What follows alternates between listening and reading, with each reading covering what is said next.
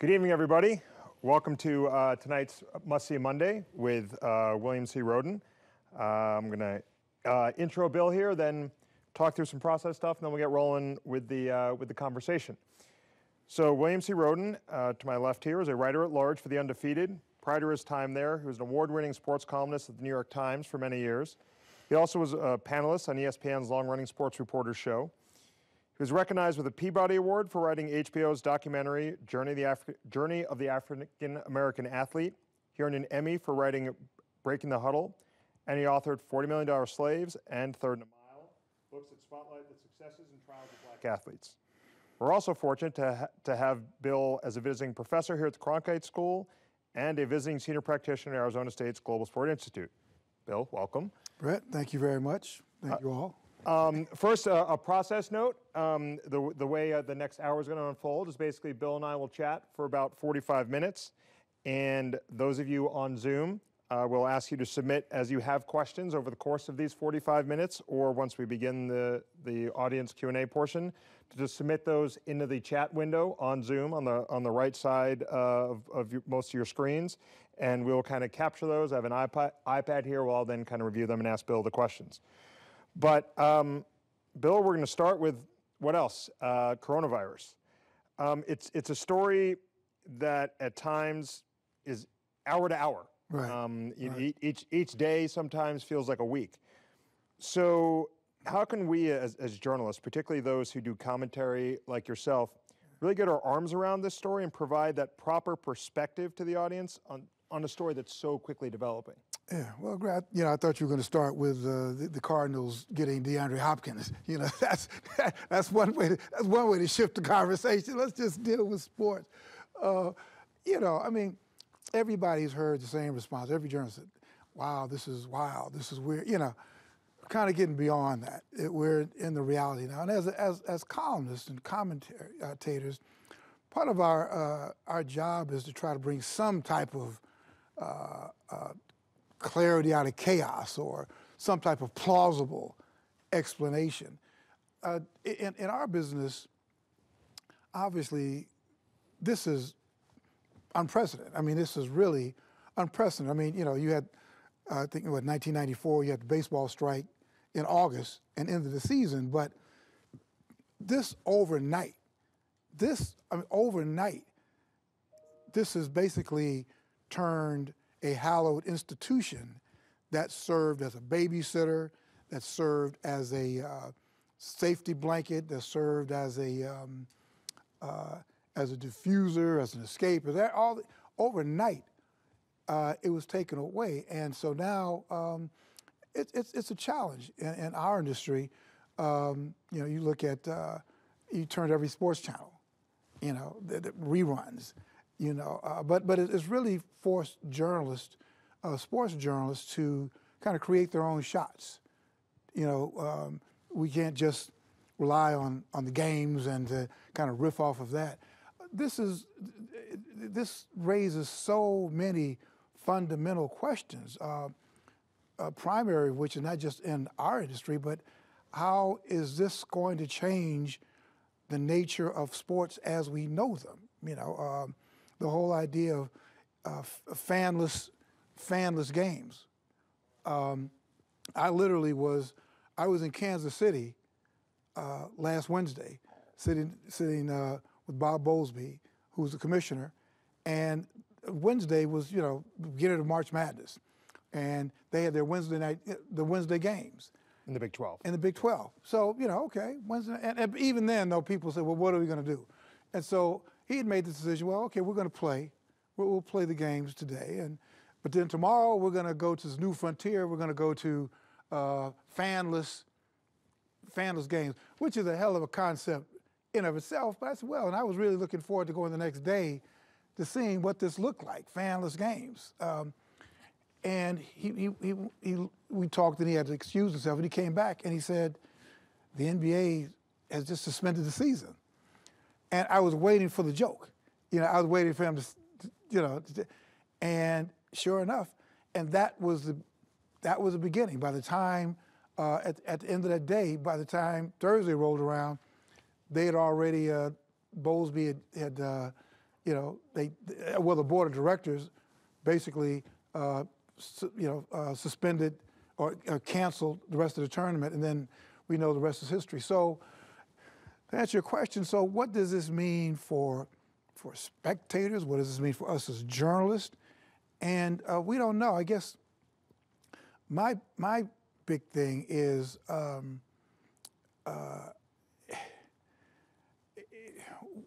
what does this do for spectator sports? I mean, right now we're sitting in an empty studio, and this could well be the norm, even in terms of athletic contests, where you just are in these, athletes without fans. It's just a very weird dynamic. And the interesting thing, and we can move on, what Bob was saying is that, well, listen, we're getting money from TV. So essentially, fans are kind of obsolete. We don't really need the fans. It's nice atmosphere, but we don't really need them because we're getting TV money. So, and I think that's why a lot of conferences kept trying to kept playing, without fans. But and I think that's, if I'm a fan, and you've been going through all these ups and downs of your team, and what they're saying is that, well, you're kind of a luxury item that we don't really need anymore. So you kind of chew on that for a minute. That what we're talking about is the invisible fan.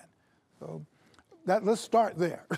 let's start there. Well, and it's interesting too. I mean, it all happened as outside the sports world, in the sports world, it all happened so rapidly. I believe was it Wednesday night, right, when Rudy Gobert tested positive? I mean, you look that. Well, that may have been the next day, but yeah. Oh yeah, but within a couple of days, we went from okay, we're gonna do fanless games to the NBA, NHL, Major League Baseball shut down, March Madness canceled, the Masters postponed, and and that's just some of it. So right now, it's like there's basically no sports. So unless you like cricket. Well, yes, but there's certainly there's basically no American sports, right? For the most part. So with that, kind of, what do you think? What have we learned about the role of sports in our society now that we've now had a few days without it? Yeah, I think there are two things. In the first column I wrote, we all as columnists, we're the first draft of history, and the one thing is how we probably just took this enterprise for granted, because sports has always been. It's always survived. Even 1918, talk about the flu. Well, they had the World Series nonetheless. Now, a lot of people died afterwards. But they had the World Series. 9/11. We were down for a couple of weeks, came back. I think the '89 World Series, there was an earthquake. Missed a couple of games, came back. So we're all kind of coming to grip with this. What have we learned? And so I was thinking that, well, maybe we've taken sports for granted. But I'm also thinking, shortly after I wrote this, well, we keep using this whole notion of sports as as an escape and that kind of stuff. Well, maybe it's time for us as a society, as people, we don't need the escape anymore. Maybe we don't need that anymore. In ancient Greece, they were big on heroes. Well, when you grow up, you don't need that anymore. So maybe we've reached the point that we don't really need the distractions anymore. Maybe we've been distracted too long. I mean, we've got a big election coming, and this is not about who you vote for, but it's about we've got some really serious things on our plate. And had we been all absorbed with March Madness, and then the NBA playoffs and LeBron and this and that, we lose our minds, and we lose track of things that are important. And I think that, we just saw briefly with Colin Kaepernick, the minute he brought in the protest into the stadium, people freaked out because he was bringing a bit of, people, we're in this bubble here, but there's real racism here. There are people, the inequity between those who have and those who don't. The disparity is really, really real. And I think that we've probably come to a point as a country, because we are sports mad, that we just need to cold turkey and mainline and deal with stuff that's in front of us. So that's, again, one thing, but maybe we don't need any more escapes. Maybe that's part of the problem. We've been escaping too much and too long. We just need to finally stop, turn around, face those demons that have been on our trail, and just deal with it. So then, to that end, because yeah, we've gone cold turkey in this shock to the system, and obviously understanding, grand scheme of things, there's far greater issues at play, and certainly right now. But at least vis-a-vis with sports, I mean, it played such a significant role. So then, what do you think is the long-term impact here on the world of sports of when we come back, whether it is the no fans or like you just talked about, this idea of sports was our escape and now we don't have it. So now what? Now what when we come back? Yeah, no. Well, let's say short term first of all. There are a lot of people.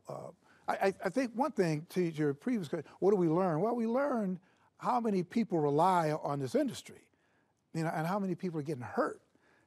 People who relied on the Final Four, who relied on March Madness, the parking attendant, the vendors, the people who are selling this. I mean, a lot of people were saying, wow, from now until April 3rd or whenever, we're going to make this amount of money.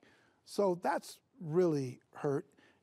It was great to see a lot of owners, a lot of people stepping up, whether it's in the NBA, say, we're going to pay vendors what you would make. But the larger thing is, what does this do to the industry of sports writers and the sports journalists? I mean, I felt like this before during presidential elections. That's sometimes when I've just felt like meaningless, because particularly, when I worked at the Times, and even nowadays, you can't really get involved in presidential elections if you're a sports columnist, or sports writer for that matter.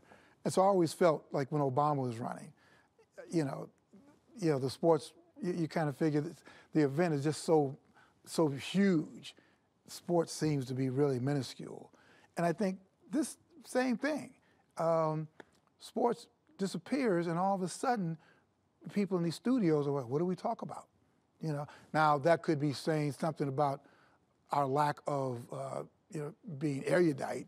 Maybe wake-up lessons for us too. Maybe we need to expand our palette. Maybe we need to be able to talk about more things than sports, not be terrified when suddenly there are no games. And whoa, what do we talk about? And again, we're only like 7 days into this. we're only 7 days into this, but I think these are some of the short takes that, well, maybe, fortunately, in my career, I was a jazz critic. I started off covering education, City Hall. So there's maybe a wider field. But I think if your whole life, your whole thing as a journalist was just sports, and it gets taken away just like that, and you're like, wow, what do I cover? What do I do? What do I, And I just had a conversation with some of the students at my course that I teach here, and it's okay now. This is the time to move without the ball. This is the time to move without the ball. I know you've been used to those picks and screens that are the games, but now it's time to sort of create your own shot. What are some of the other issues at play here? So long-term implications, Brad, I mean, this, like I said, we're 8 days in. All we know is that I feel bad in the short term for those people who are getting hurt. And long term, do I fear for our industry? No, I think we're definitely going to come back. The industry will come back, but it's going to change. Think about this. And I thought, so now I've been doing this for pay since 1972, 73. Being before millions of people, hundreds of thousands of people every Saturday, every Sunday, big time high school games, college games, being at the Rose Bowl. I mean, every Saturday and Sunday, being around hundreds of thousands of people. Same thing indoors, thousands of people, and I'm sure there were people who came to the stadium who had the flu or had a cold or had something. I mean, you didn't have 19,000 people in Madison Square Garden all healthy, you know. And so I'm thinking either we've been just stupid and silly and really lucky, you know, or I'm not sure how to, so maybe when we come back, now all of a sudden we're like freaked out because we said, well, maybe we have been silly and stupid and lucky. So now we really have to, you know, the hand washing, the sand, I mean, all these things. So it's quite bizarre. But I like I said, I think we're going to come back, but it's not going to be the same. I don't know what it's going to look like. You know, 19,000 people in every other chair. You know, I don't know. So you made the point we're just 7 days, you know, probably even less than 7 days into this, and given the CDC's guidance, I think came Sunday about, you know, no more than 50 person gatherings for the next 8 weeks, which takes us into early May. Major League Baseball, you know, is pushed back opening day, and so we're probably looking, like I said, at a couple months of this. So our colleagues in sports journalism, you know, it's interesting is a lot of times there's the, you know, stick to sports thing that, you know, pops up on social and stuff. What's your advice to our colleagues in sports journalism who, you know, still got to fill a sports page or not, or do something? Like, what would be your advice to them? You know, I mean, and I don't want to be glib, but I think that you have to dig deeper. This is all forcing everybody, even here, you know, at the Chronicle. I mean, it's forcing everybody to be creative, you know, to go about your job more creatively. Again, our crutch has been relying on people to play. You know, that's been the crutch. That's been the formula. People play, people can watch the competition, and we report on it. Okay, so maybe this is something different. Again, I don't know what that is, but I think you have to be stretched. I mean, your whole livelihood can't just rest on these people playing games, you know. And I don't know. I mean, I wish I could come over here and give you some brilliant, oh, well, you should become a political comment. You should switch to politics, you know, get a job in politics or something. This is going to come back. It's going to come back. But I think when it does come back, I think we have to just widen our vision. We just can't, intellectually, we just can't be dependent on games. There's still too many issues. Bringing up Kaepernick again. There's still too many issues. There's poverty. There's the wealth gap. There's so many things. I mean, even, you know, we probably get to this later, but even the lack of diversity. You know, I mean, there are a lot of issues that we've sort of been escaping from that are in our industry. I mean, this whole idea of all these black athletes on the field and on the court, but not in the press box, not in the what I call the invisible industries of game management and PR and market. I mean, that, you know, so, you know, maybe this is a time when we really look at our industry, you know, and I think that's kind of the problem with our industry too, that we talk about race and all that, but we don't really deal with it. We deal with it on the surface, you know, but we don't really deal with things, gender inequity. You know, we kind of gloss over it, but the real thing is the game. That's the thing. So, you know, my advice during this period of time of soul searching is for us to really just go beyond just being sports, right? I mean, dig deep into what's the meaning of sport and competition. What does it mean and what does it say about our society? The fact that we are this dependent and just like this, we kind of go to pieces. So again, I wish I could. Well, no, I mean, you think you had some interesting points there, and also, you know, I think about just in the last day, even just today, driving in and listening to sports talk radio after having listened to it, you know, the last several days, and NFL free agency, you know, is getting, you know, and it was like there was almost this like collective sigh of relief, like, oh, okay, now now we got this, and it kind of went back to what you were talking about. And I think you do raise a really interesting point that there are all these issues in sport that you talk to a lot of sports journalists, and on the typical time, day to day, stories they'd love to do, but there's a game tonight, there was a game last night, they're traveling, they're this. So yeah, I think that is really powerful. There's the opportunity for them to really dig into some of these issues and deeper stories. Yeah. So I guess, what now with there being no games for probably a couple of months, what do you think, what can and should athletes be doing now? Athletes, franchises, et cetera, be doing now to help? Yeah, that's a great question. I mean, and I actually was thinking about this even before this happened. If I had a long conversation with Michelle Roberts, who's the executive director of the NBA Players Association. And, I kept thinking about this new activism. What's the new activism? And I remember it was almost, I called her up and said, I think that the new activism for athletes in the NBA and NFL is to turn your attention to voter registration. I think because their fan base is, the fan base is millennials and I guess what are they? The next Generation X? Generation Z now. Generation Z. And these are your fan bases. I would love for them to use their visibility and their platform to really start a register to vote campaign. Not proselytize, not tell you who to vote for, but to really use that platform to encourage young people to become involved and to register to vote. I don't care who you vote for, okay, what's your party affiliation. Register to vote. Be engaged because it's really, really important.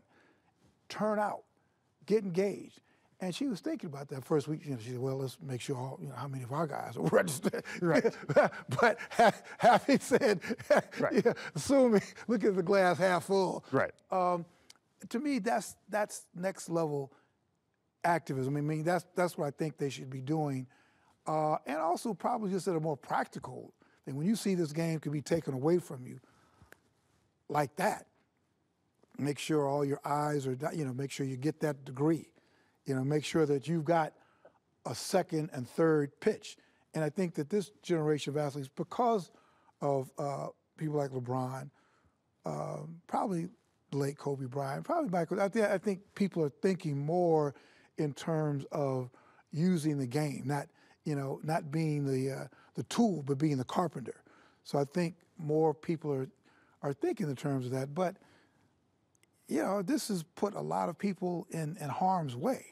This is really a serious wake-up call in terms of what are you going to do for the rest of your life when you grow up. So, but just to get back to your question, I really would like to see more activism, civic responsibility, just in terms of athletes encouraging their fan base to really register and really get out to vote and turn out, not telling them who to vote for. Again, I want to emphasize that, not telling you who to vote for, but just be engaged in the process. I think that would be a great civic responsibility fulfilled.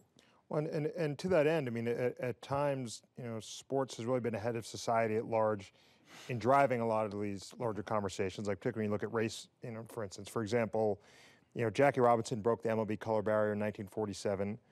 That's 7 years before Brown versus Board of Education, 16 years before Martin Luther King Jr.'s I Have a Dream speech. Why do you think that is? That sports plays that societal role that frankly has nothing to do with wins and losses, missed and made shots, strikeouts. We've talked about this before, and I guess I kind of challenged the notion that, yes, Jackie Robinson was there, and it was great, but they needed, this was a war, they needed fresh blood, they needed fresh financial streams, they needed new customers, and they had this whole pool of great players that they needed. So it wasn't totally altruistic. And normally, whenever black folks are involved in being let in, it's normally not altruistic. It's because either we're embarrassed in front of the world. You know, I mean, here we have, this is the 400th anniversary of the first enslaved people being brought to this country. And a lot of people just totally freaked out about it because I think it's really hard for people to handle that this nation, you know, one nation under God, individual freedom, and all was built on the backs of slaves. And that blood and that sacrifice resonates today in terms of the wealth gap that you see. And so, yeah, I mean, yeah, Jackie Robinson, but his coming in to Major League Baseball essentially ended what had been $1 million business of Negro League Baseball.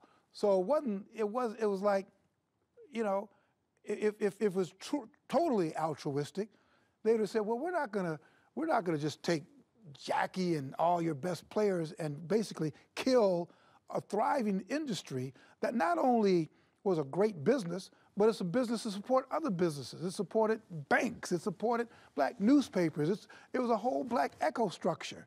And once you basically killed it, you basically killed black ownership, you set it back. So yeah, Jackie Robinson, but you know, it kills. So yeah, sports for black folks has been fine, but black folks for sports has been even better. Right. You know, it's built this whole enterprise that's now teetering on the brink. So, and I think in many ways, sports has been really regressive. I mean, I think you're talking about sexuality in the NFL. I think it's still a thing. It's still, you know, kind of queasy. So, again, I kind of get back to a question you asked before about what can sports, well, during this time, we just really need to do some soul searching. And maybe that's the column and the stories that we should start writing about ourselves and about our industry.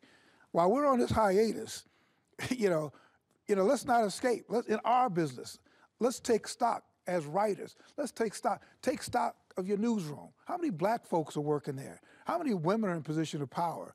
You know, when you see these games, how many black folks do you have putting on games? How many black folks do you have in your PR department? How many in your law department? I mean, let's take stock. And maybe that's the thing we should be doing rather than bemoan, what are we going to do? We can't. Let's look ourselves in the mirror. And we as people in the United States, we're not good at looking ourselves in the mirror because it is just too damn horrific.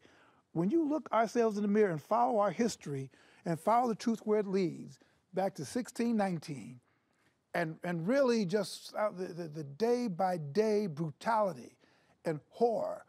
I mean, and even, you know, it's a little off topic, but I was looking at this series that Dante James did. It was like a 6-part series on American slavery. And there was a point where it just showed how fragile freedom was for black folks. And you kind of think of it like today. One day something's there, and one day it's not. One day a guy thought he was free, a black person thought he was free, and then the South said, no, you know, this reconstruct, we need black labor. So you were free, and now we changed the law, and now you're not free. All this stuff is just so fragile. It's all fragile. Not only the sports thing is fragile, our freedom is fragile. You know, our freedom of movement, everything is fragile. And it can be taken away just like that. And I think that as people are looking at, you know, I mean, we have to be on lockdown because we're trying to contain this virus, but just like that. So I think there's a lot of soul searching that we have to do and not escape and look this stuff square in the eye. Who do we want to be as, you know, what do we want our sports landscape to look like? Who do we want to be as a country? You know, what do we want to be? Do we really believe in freedom, life, liberty, the pursuit of happiness, and are we going to be strong enough to fight for it? You know, I mean, I think this is big, you know, we don't need to be escaping, Brett. We've escaped long enough. I think we need to, you know, stop. Well, and to your point of, you know, holding up that mirror to our business, right. You know, I mean, frankly, you know, the business of sports journalism is it's not very good when you look at the numbers around ethnic diversity and gender diversity. I mean, the Institute of Diversity and Ethics in Sport last year, so players of color, so NBA 81%, NFL 73%, MLB 43%. Right. Meanwhile, and this is across Associated Press, Sports Editors, so newspapers and such around the country, 18% of reporters in the study, the same folks, are people of color. So we're talking athletes here, percentage-wise, and reporters here, percentage-wise. How do you think that imbalance impacts the media coverage that goes on? I think, I mean, you have fair-minded people everywhere, but I mean, I just think that you just don't have a full palette, a full perspective. You know, we need inclusion. We're better as a, and I know there are people probably, we're better as a nation. We're just better when we're inclusive. You know, we're better when we're inclusive. When there could, so I mean, it's just, and we've been having these conversations for a long time. These numbers, I mean, we've been talking about this for a long time.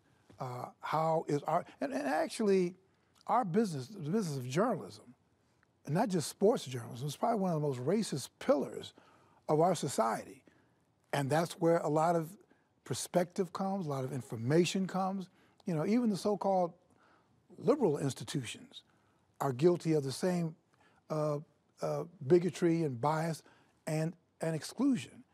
You know, and it's more pronounced now with this sort of economic, the economic disenfranchisement of so many people of color, and particularly black people, that almost, to get into our business, you almost have to, unless your daddy or somebody or mom is supporting you, it's hard. It's just hard to get a gig, it's really hard. So people have to make people who are hiring have to make a concerted effort to look around a room, and when you look in a room and you see no women, or you see no black people, you see no Latinos, or you see this is wrong. This is So you really need people at the top. But we've been talking about this for a long time.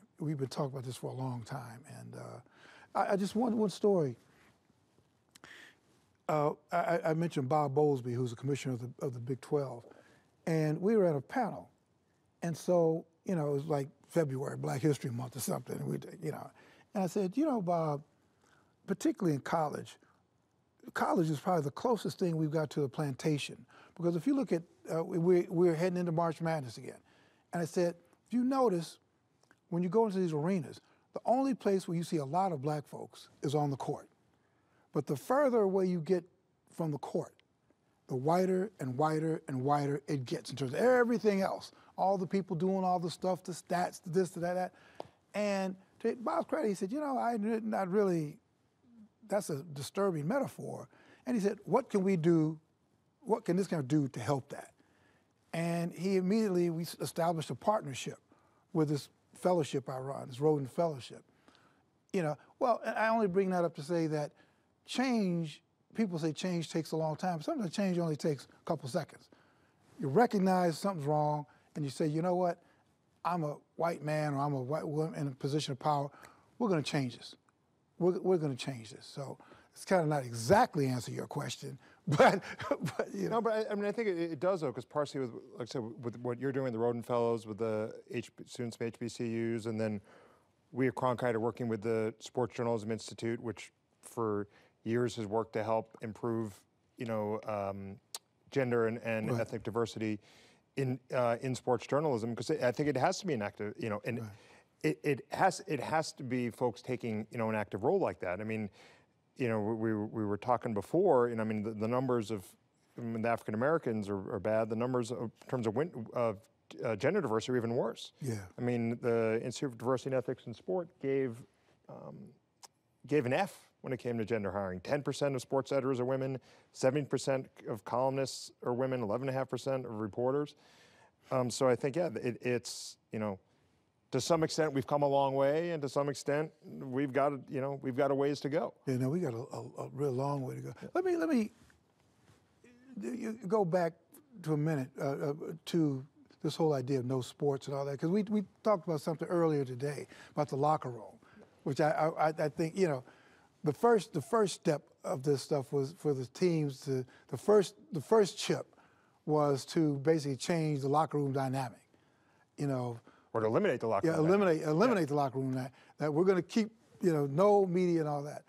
And, you know, on the surface, and I know a lot of our colleagues, well, oh my God, we can't do our job like that. And I think maybe that's one improvement. I was never a big locker room fan. It was almost like a sweaty slave mark. I mean, it was just almost one of the most unpleasant parts of the job. You know, you gotta, you know, the game is over, it's sweaty, and then you gotta, and then you cover a WNBA game, which I like a lot better. It's more humane and dignified. You know, they're not letting reporters in the locker room and with the players in the WNBA and all things of undressed. They say, wait a minute, you know, you wait, let everybody get dressed, and you know, you come out, or when we let you in, everybody's dressed and all that. I mean, I think this whole thing of the locker room was just really vastly overrated. I mean, I know particularly the baseball guys, you know, it's like the holy grail, the clubhouse is the holy grail. So, well, you know, you'll survive without it. They survived a long time without it. Before, I forget who it was who went to the locker room and got a quote. We could do without it. You'll get your relationships. But I just think that maybe if as we recalibrate our practices, that will be one of them. I mean, that, you know, like you didn't ask me, but that I just think that's one of the things that come out of this is the whole locker room thing. I think is just overplayed. I mean, you can have relationships, you know, but it's a lot of it's more of just a pain in the ass, frankly, than it was anyway. But but to that end, you and I were talking about this a little bit earlier today. How concerned are you then, though, with you know, to what extent does this give the teams more control over the message? Rather than I'm in the locker room and I have the off-the-record conversation with you versus you know, me asking the team to bring you out and talk to you. Yeah, I mean, that is the flip side. The flip side is that teams and franchises there are control freaks. The coaches are control freaks, you know. But I still think the players who want things to get out will let it go. And listen, they got social media now. I mean, they don't necessarily need us to be the middlemen and women anymore. They've got social media. They don't really need us to serve that role anymore, which almost makes the argument even more about why we don't necessarily need the locker room. There will always be players who, if they want to get something out and let you know, they'll let you know. You know, they'll tell you. The agents will tell you. So yeah, no, I think that there's always been this back and forth tug of war between what the media, I mean, what the teams want you to know and what we need to know. But we'll find out. I mean, we will find out. So that was one thing that I wasn't necessarily. So now we'll see when we come back if we go back to business as usual, that the clubhouse will be open and, you know, you can go and mingle and, you know, talk to guys off the record. But I think there are ways. We have our ways.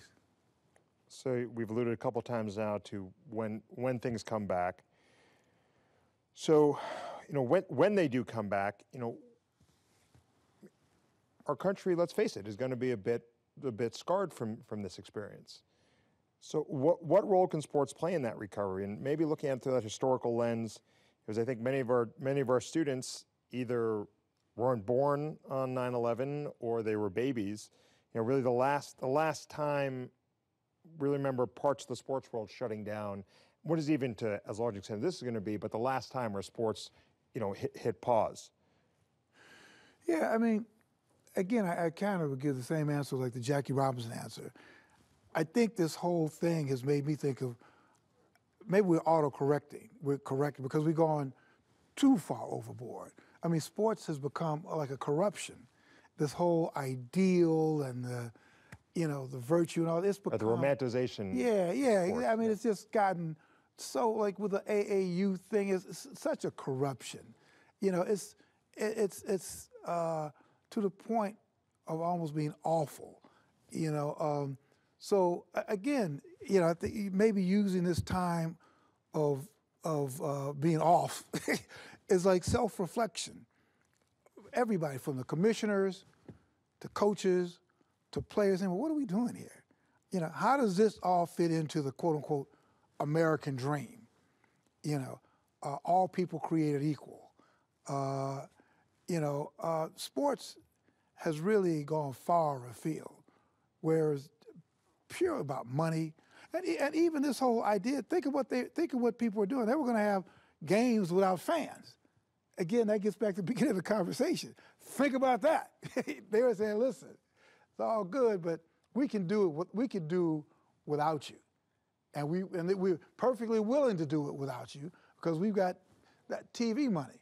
So I think that this whole enterprise, and I love sports. I mean, I love competition. I love the opportunity that is given women. I love the opportunity that is given African Americans. It's been great, but I think that there's been a corruption. It probably was accentuated with Colin Kaepernick, with how they took somebody who wanted to dissent, and who flogged them, basically, blackballed them, and basically killed the movement. That's what sports has become. So to kind of some extent, I don't want to totally say goodbye because, I do work with ESPN. Right. And I do, right, it is what we love to do. We do love to do this. So I don't want to, but I like it to come back right. I'd like us to kind of move, to try to bring this thing back to higher ideals, but not just sports, but a lot of things to a higher ideal. When we come out of this, and we will come out of it, I'm just hoping that the soul searching we do just brings us to a higher spiritual level, a higher just a higher ethical level, just a higher level in general. But don't bemoan the fact that our sports are gone and we can't escape. Like I said, we don't need to escape anymore. We need to just stop and face this stuff. At the same time, when you think back to 9/11, and I admit my perspective might be a little colored by the fact that I grew up in New York and grew up a fan of the New York Mets. The Mike Piazza home run. They still have a franchise? They still have a team? I was a little kid when they won the World Series, so I guess that kind of hooked me. But when Mike Piazza hit that home run to beat the Braves, and particularly we saw a bunch when he recently went into the Hall of Fame, it really felt like it lifted up a city. Now at the same time, that was 19 years ago. So it sounds like you feel like maybe we're, are we past the ability to do that? Is that what you're saying? Well, or? I mean, no, I mean, yeah. Or is it more you hope there's more society can do to recover than just watch a ball game and stuff? Waiting for Lamar Jackson to score a touchdown. Right. No, but I don't want to. I mean, if you look at the Super Bowl with Patrick Mahomes in Kansas City, it was a great, it was a great story. I mean, it was a great story, and people were behind it. So I don't want to undersell the value of sports to heal, but I'm just saying it's become so corrupted, right? In a way, because it also blackballed Colin Kaepernick. Right. Curt Flood is not in the Hall of Fame, because he basically, fell on his sword. I mean, that's another that's another must-see Monday about Kurt Flood. But I will get on that soap opera. That soapbox. But no, and sports and 9/11 was important. And I was I was part of that group of journalists who, 2 weeks later, came back to Giant Stadium, and it was an act of faith. And when you see 100,000 people at these stadiums every Sunday and Saturday, it is an act of faith and security. But I think that some of that faith and security has been shaken, and we'll see when we come back whether we've recovered it. Our naivety. You kind of have to be naive to. So a couple more questions for me, and then we have some questions from our audience on Zoom. And feel free, again, reminder to post your questions into the Zoom chat feature, and we'll pick up many of those as we can. So kind of one final point for me on the coronavirus stuff is, when the games return, like you've said, we're returning. It's going to be returning to a different world for all the reasons you said. Plus, you look at things like, the Jazz players are all mad at Rudy Gobert, who was diagnosed with coronavirus after he was being quite cavalier about it, including rubbing his hands all over the recorders and microphones of our colleagues. They're going to have to rebuild relationships. Athletes in general, you mentioned the sweaty locker rooms are often on top of each other. Not to mention there's this common attitude of invincibility among athletes, although I could argue, sadly, some of that was reset after the tragic passing of Kobe Bryant. So how do you see coronavirus changing the day-to-day of sports? Has experience with coronavirus changing the day-to-day of sports? Maybe that's a good question, obviously. Look, during the NFL playoffs, you have the New England Patriots had to take 2 different flights to their game in Houston because half the team had the flu and all this. So teams have, we hear it. Wow, a lot of the teams, the Utah Jazz half the team was knocked out with the flu and virus. I think at the very least, we'll think of hygiene in a way, even now, just through these last 8 days, people are thinking about hygiene in a way that you would have hoped that we would have thought about it before. Wash your hands, wash your hands. And That's I keep joking, all the emails you're getting from restaurants about their approach to coronavirus, and their employees are washing their hands down. And I keep saying, what were they doing before? Right. That's right. So we need to all reset. Just basic stuff. And if you're going to be at these places of 60,000 people, 50,000 people, cover your mouth. I know it's beyond that, but I wish I'd give you a grand answer, but I know when we do come back, I think we probably will be more health conscious, more, focus more on hygiene.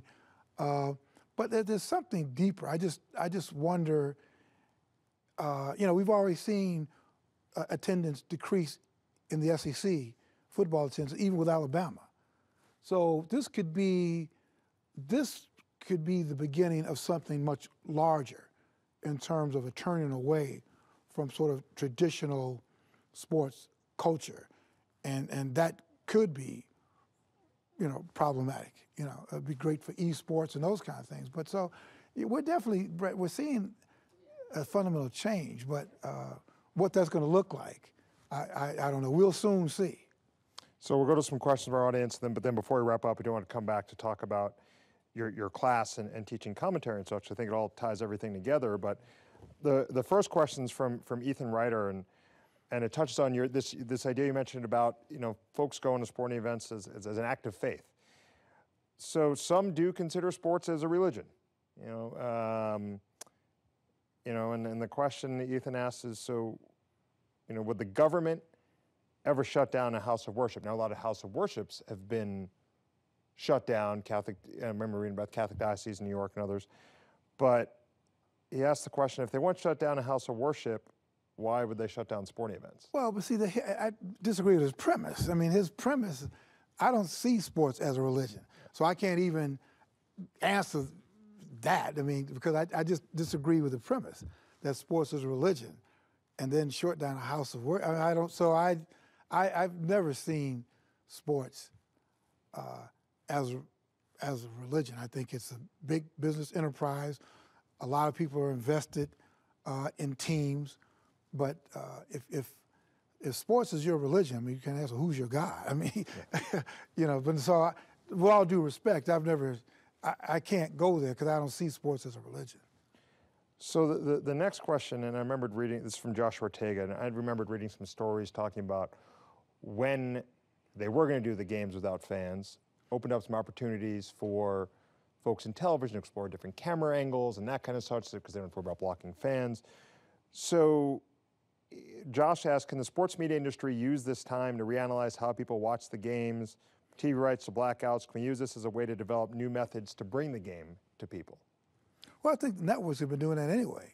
They've been studying how do millennials watch games? How are people digesting our product? And I just think that these kind of conversations are going around when these games do come back, and we have, half-filled arenas, and we don't really need fans anymore. How are we going to deliver the product? So yeah, I mean, I think that whether it's camera angles I think they're having those conversations, as we speak about how do we deliver product to people? How are people ingesting our product? The problem is that people may just not be that interested in this enterprise as they once were. I think we'll see. We'll see. Is the NFL going to? Is the NBA, which already had slumping ratings? How is this going to affect the NBA? Baseball never really recovered from the strike.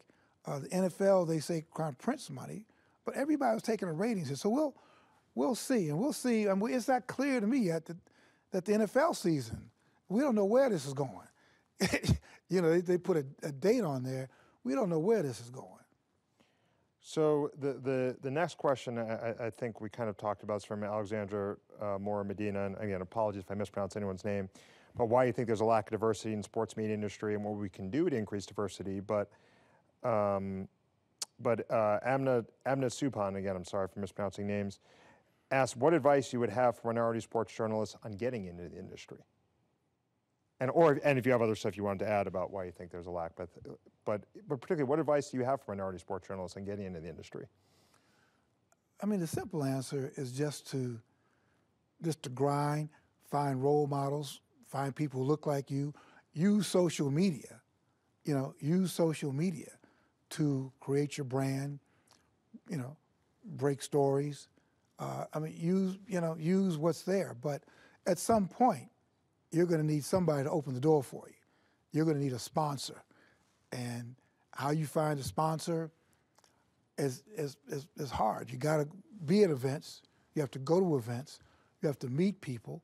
You can't stay in a silo, which ironically enough is kind of what we're being pushed in. But that's enough.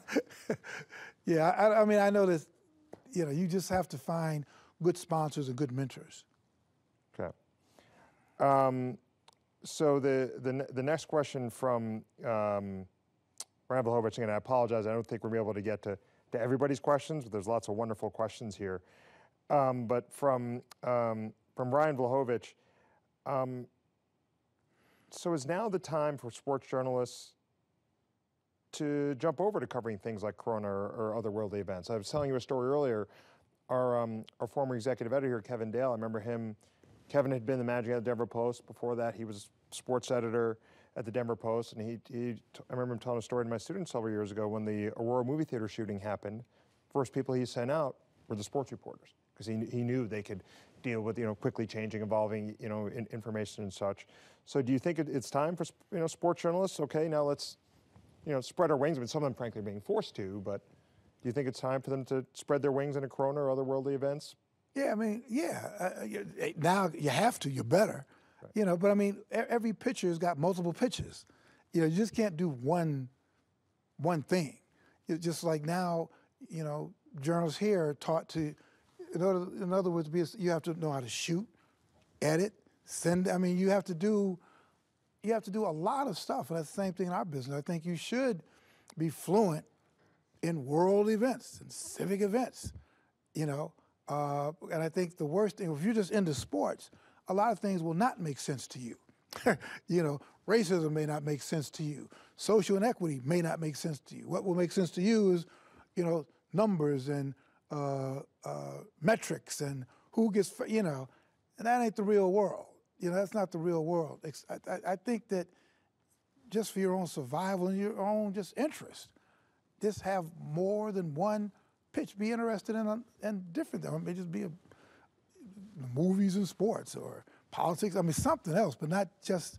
When I think you touched on something interesting earlier about how the athletes don't need us anymore in the same way, but I think there's also the opportunity here, and it's frankly one of the ways we teach things here at the Cronkite School is the game story, which used to be such a focus of what sports journalists did, isn't as much of a focus anymore. Right. Because I mean, literally, there's computers generating at some points. Folks are following games on Twitter, so the ability to try to provide perspective, like you look at what the folks like The Athletic are doing and such, to really try to delve deeper in those issues is really interesting. And which is why commentary is important. Yes. Yeah, and actually that'll. So one of your current students, I know, is a student of mine too, Hunter Brownstein. Points out, back in the day, he says there was a stark difference between sports news and opinion writing, and I know you've invested a lot in teaching this, commentary class here at the school. So nowadays, you do see more sports journalists speaking their mind, particularly with social media. What do you think about this new era of sports journalism and where we're going, and particularly in this world of, this 280 character, formerly 140 character, embrace debate culture, one of hot takes. Kind of, how do you see all this evolving, and what do you think of the direction of the style that is within the business? Well, but there's a classic style.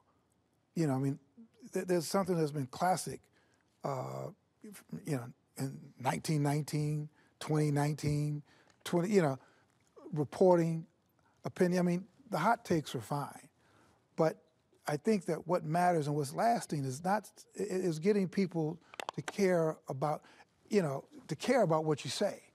It's one thing for you to care about what you say and do the hot take in 289, but it's something else to write a 1,000-word, 1,200-word piece of commentary that people care about because it's reported, you go to the source,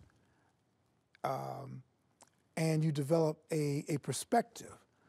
That's not what you do in 289. I mean, that's fine to do it in 289 words, but to be a person who deals with commentary and insight, it's just more than a hot take. So it's fine. It's a nice, I guess it's a nice part of the industry. It's fun. A lot of journalists get a lot of following that way, but I still think at the end of the day, you have to be fundamentally sound. And and as you get older, your perspective will broaden, and it will change and deepen and widen. Meanwhile, while you're in that process, enjoy Twitter. So you were talking about the sides of a few of our themes. You were talking about the, inequality within sports versus general society, et cetera. So Misha asked, and she says, many are outraged. Elite athletes and athletic personnel, seem to get overnight access to COVID-19 tests. I think with the Jazz, it was something like 58 tests were done. Right. And whereas there were maybe, I think at the time, a few hundred tests in this country or something like that. What impact do you think that frustration will have on viewership attendance when sports do come back? Well, I mean, welcome to wealth and power in the United States. It's not just them, trust me. It's a whole lot of folks probably who are getting tested and who are flying private jets to, that's wealth and power. I guess their argument is that with the Jazz, they had just played the Utah Jazz, and Oklahoma just played the Utah Jazz, so they wanted to test everybody. But Misha, you know the deal. It's about wealth and power and access, and it's not fair. And I guess it depends on how outraged you are as a columnist, or to point this out. And you're right. Will there be a backlash when they come back? Say, well, how come this group of people had access to the virus or the serum and nobody else did? Well, that's what people like Bernie Sanders, they talk about. Well, it gets to another thing. It's about wealth and power. So two kind of final questions for you is one is, you've talked about, sports has changed, will it come back, will it be the same? And this whole idea of the wealth gap and the power gap. And and you said you've been around sports, we say, since 1972, 73. For pay. For pay, yes, exactly, right. So why continue? Why cover sports? Like what do you like about it? What brings you back? I'm not saying it's the only thing I know. I love writing. I love journalism. I love competition. And you couldn't think of like a better combination. If you love to write and you love to give your opinion, I mean, this has been a dream come true. And I still am enthusiastic about it. It's wonderful. And things like this. I mean, I think it's beyond just sports journalism, it's just journalism. These times, as frightening as they are, it's exciting for us, as journalists. Where everybody is going away from the fire, we go toward the fire. I was in Kansas City. I went to this is what is exciting about our business. Yeah, I mean, and I can't be a chef. And I guess my final question is we're fortunate to have you here at the Cronkite School and teaching this class on crafting thoughtful opinions. So why did you decide to teach this class? I mean, I've been in your class and seen just the energy from the students really drawing from you. So why did you decide to teach the class? Well, because people, the typical thing is, why don't you teach a class in sports writing? Well, what I've been doing for most of my career, I was a jazz critic. I've been a sports columnist. That's what I do, is opinion, and it's a particular certain branch, subset of sports writing. And I also think that most students here have been taught not to have an opinion. They've been taught to be objective, whatever that is. Well, there's something to be said for having a very strong, well-reported, well-thought-out opinion that provides a degree of clarity, or at least probability, or at least possibility. I think there's something to be said for perspective. And so, and there's nothing to be said that you can't learn it early. Unfortunately, not unfortunately, for better verse, I think sometimes being a columnist is like, you plant a tree, you plant that oak tree in your backyard, and you can go and water that tree every single day, 89 times a day, and it's not gonna grow any faster. In fact, you'll probably kill it. It just takes time. It just takes time. Now, in the process of that time, what do you do in the process of that tree growing? Well, you get wisdom, you read, you expand your vision, you make contacts, you get perspective. So, and it's been exciting to engage with the students and say, well, opinion isn't everything you thought it was. It's not just, sitting down and say, I think, but it's thinking. It's thinking, reporting, and expanding. So, and I love it. Well, Bill, thank you. This is a pleasure for me. I think I said when we spoke last year, I had, for a long time, been reading your columns, and to get to sit and have this conversation with you and share it with our virtual audience has been fantastic. Thank you to the audience for watching both the live stream and then as you watch the recording. And we need you we here. Appreciate it, Bill. Yes.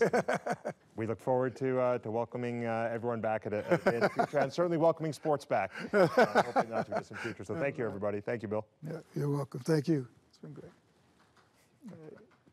Thank you, guys. Yeah, no, can we pipe in like applause, like the roar of the crowd? Yeah. That's what you have to do for the next one. You have to have the roar of the crowd. Yeah. The next one is all going to be on Zoom. So. Are we clear, by the way? Yeah. Great. Thank you. Cool. Well, thank you, Bill. That was great. And there's things we didn't get to, and that was great. That was a lot of fun.